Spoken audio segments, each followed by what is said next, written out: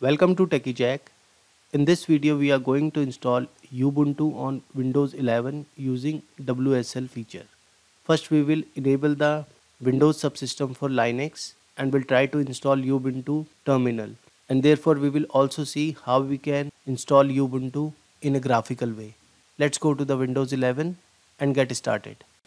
So right now we are on our Windows 11 machine, and if we see WSL status we get nothing because it is not installed right now. And if we check with the WSL list online, you will get the list for the available distribution. This is the default one with the star. Ubuntu will be installed in the default way if we do the WSL install. So if we go and check the prerequisites, you must be running Windows 10 version 2004 and high, and this is the build number. If we see the version of our Windows, you can see I am using Windows 11 and this is the build version. And if we do this command WSL install, this command will enable the feature necessary to run WSL and will install the Ubuntu distribution by default. So if we do this, it will install the Ubuntu. This is the version it will install by default. So if we want to install this one, we have to run a different command. So let's see that. If you want to install a different distribution, you have to run this command WSL install -d and the distribution name. So let's try to copy this and we'll try to install a different version of Ubuntu. So let me copy it and let me remove this, and I will type WSL install D and the version of distribution, that is Ubuntu 24.04. It requires the elevation. So let me quickly close this and open it in an elevated PowerShell. So you can see installing virtual machine platform, and it has been installed, and now it is installing Windows subsystem for Linux. If we go and check with the appwiz.cpl, you can do this in a graphical way as well by turn Windows feature on or off, and you can scroll down to this virtual machine platform. It has been installed, and right now it is installing Windows subsystem for Linux. So you can enable this from here as well. So let me cancel this, and it is installing right now, and it has been installed, and now it is installing Ubuntu 24.04. So let's wait for the installation. So it is completed now, and it is asking to restart the machine. So we have restarted the machine, and you can see the Ubuntu is already installed, launching Ubuntu. So now we have to put the username and password for this Ubuntu machine. So let me put the username as Vic, and I will enter my password.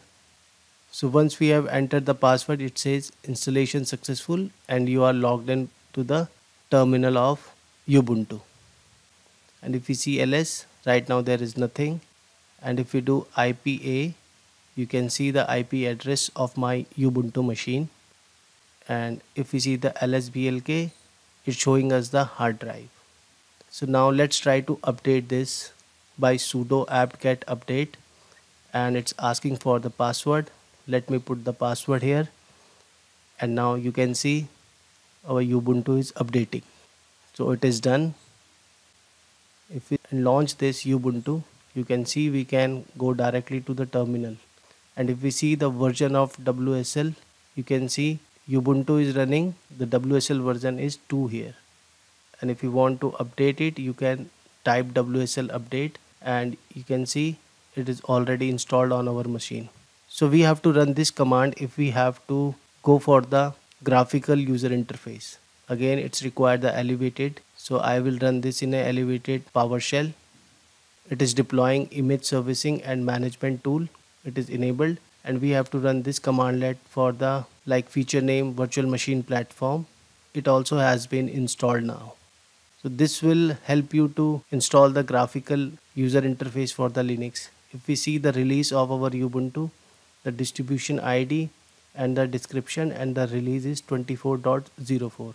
I will run this commandlet sudo apt update and sudo apt upgrade. So I'm upgrading my Ubuntu.